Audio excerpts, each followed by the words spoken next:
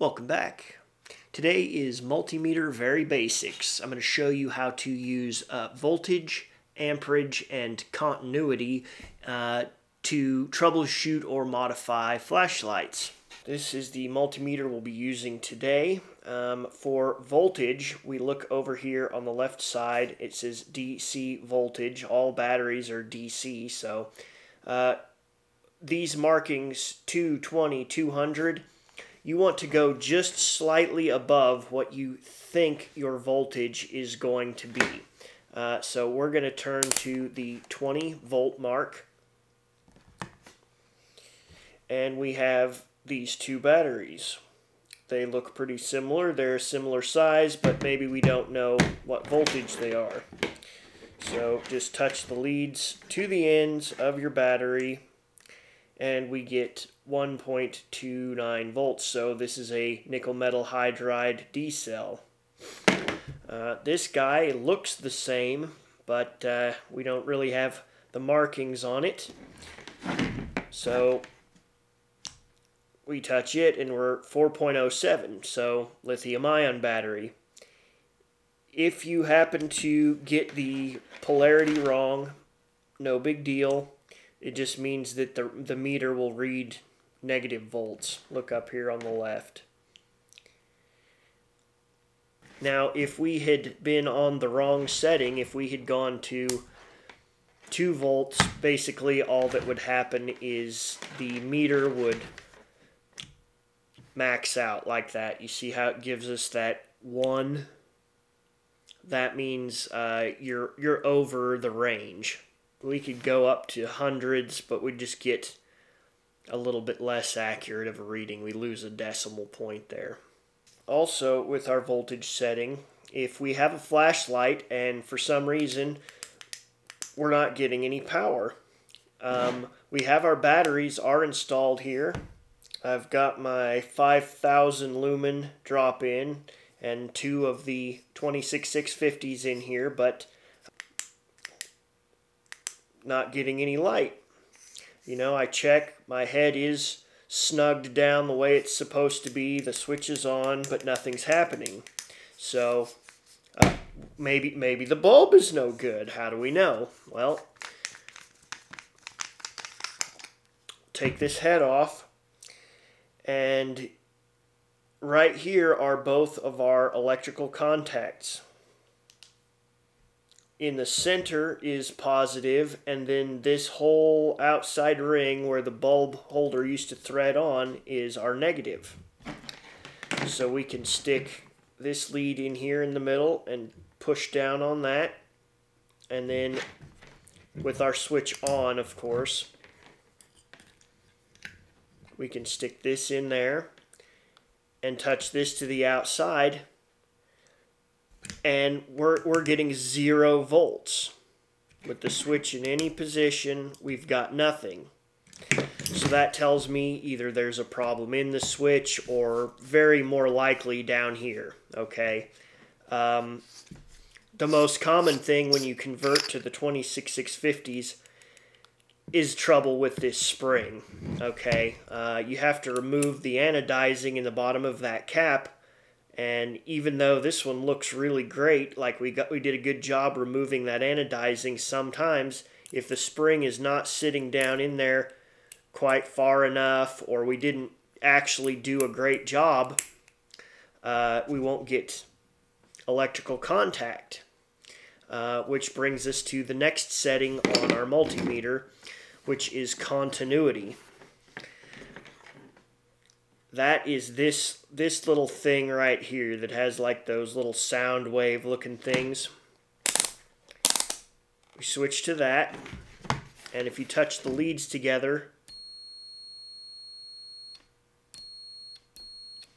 that is how you will know you have a continuous circuit, that there's no break where the electricity can't get across. What we need to do now is look for bare metal contacts. We've got that on the end of this spring, and also right here around this edge is where the current will flow through from here through the cap back up the body. So we'll take and we'll touch the spring here and this, and I'm getting nothing. Or sometimes it'll, you know, you might even gurgle a little bit, okay? And I've got the spring sitting up high just to show you there. But if we push this down good, sometimes even if they're pushed down and they look like everything's fine, what I do is just take a screwdriver around the edges, push that spring down good, make sure it's sitting flat. Even if it looked like it was good, just make sure. And then we'll try again. We'll go here.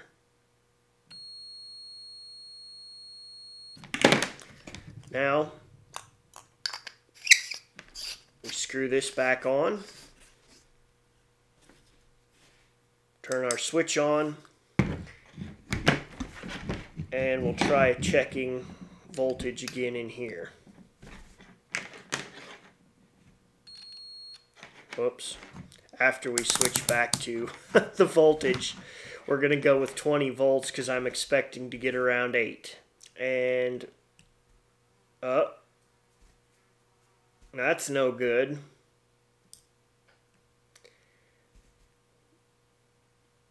We're getting only 3.72 volts.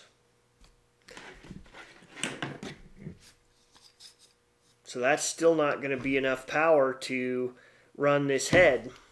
This is super rare. Usually what happens is you get about 8 volts, 8.4 volts on fully charged cells, but we're back at our voltage, and we're going to do this. We're going to go 3.8 volts there.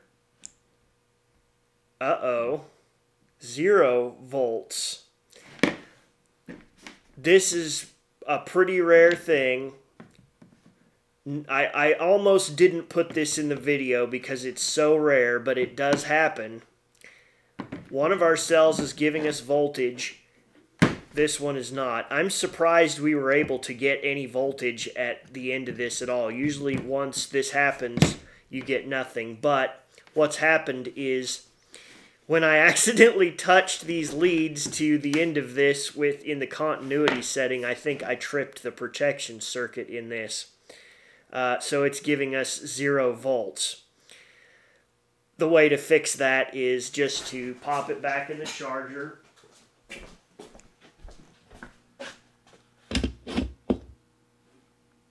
Just for a second. That's all it takes. Now, 3.8, 3.8.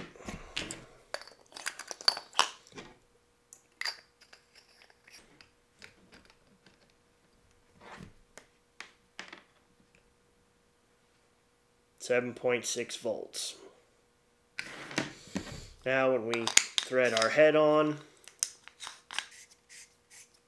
snug it down,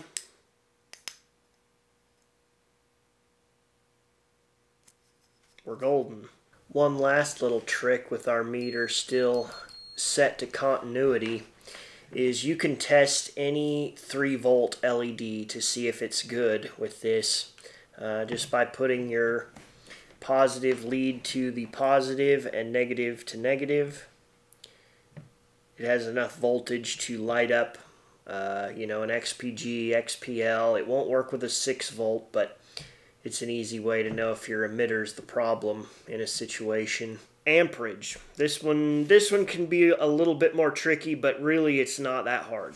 Alright, for this we're switching to my other multimeter because unfortunately the amperage setting on the first one doesn't work. So what we're going to do is this, we have amperage here on the first multimeter. It's over here. We have 200 milliamp or 10 amp. Like I said, this meter's not working in that setting. We're going to go, let's just start with the 200 milliamp. We can test low powers with that, and so we're going to try the low mode on this 5000 lumen bulb, and all we need to do is instead of putting the tail cap on, normally the tail cap completes this circuit. It runs from here to here. We're just going to complete that circuit using the multimeter leads. We're going to put one right here on this and one right there. And it's hard to see, but the light does power on. And we're getting 190 milliamps on that low power. Now, if we want to switch modes, we can do that. We're just going to use the multimeter leads like the switch. We're just going to lift up and let off. And you see we jumped up. But when we do that, we go out of range.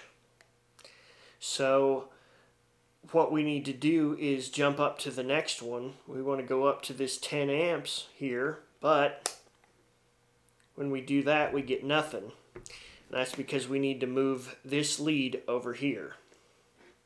This is the 10 amp range. These cheap meters like this, they're not going to be good for measuring high current. They're going to give you a very low reading, and so if you're going to use a meter like this for that, you need to have heavier leads than this, or it's just not going to be right. So what I use is, this is just like a super heavy gauge wire that I have, and I'm just going to put these in as my leads. I'm just going to plug it in here,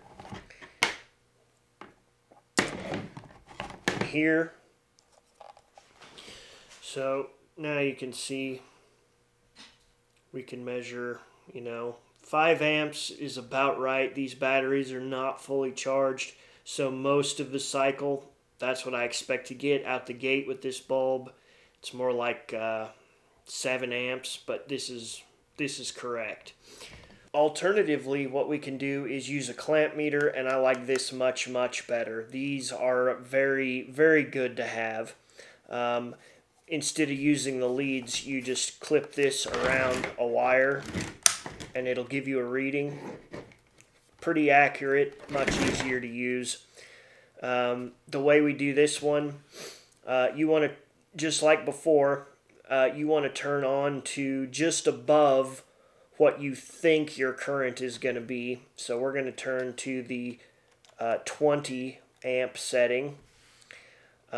This meter's default setting is to be AC. We need to be DC, so we're going to hit that button, and then we're going to zero out. If it doesn't stay all the way 0, if it goes to 1 or whatever, that's fine. Now what we need to do is complete our circuit, either using just a short piece of wire or, a piece of metal, something to replace the spring.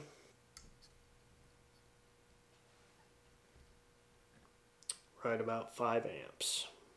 Now we're getting away with just testing at the end of this, and in this case this is accurate because this bulb uses a linear driver, which means the what's coming out of the battery is the same thing, the same voltage, the same amperage that is hitting the LED. And that's going to be true for any linear drivers like these little green ones, the 7135 boards, Q-Lite, 105C, whatever you want to call them, or also the MOSFET drivers. However, if we're using a buck or boost driver, that's not going to be true. This driver looks similar because it's green, but that's where the similarities end, okay? This is a 3-volt LED, a Cree XPL, but we're going to use 2 lithium-ion batteries in here, which is what's considered a 6-volt setup. So 3-volt LED, 6-volt battery setup. Now watch what happens when we test this one. Here's our 2 batteries. We'll hook up the negative to the driver. We'll put this little box over the LED so we don't get blinded.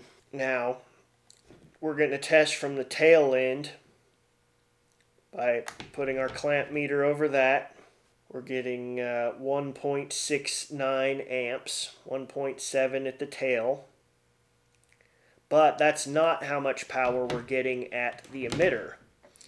To find out how much power we're actually getting at the emitter, what we have to do is clamp somewhere on this side of the driver. Instead of between the driver and the batteries, we're going to clamp between the driver and the LED. And you can see we're getting almost double. 2.7 amps is where we're getting 1.7.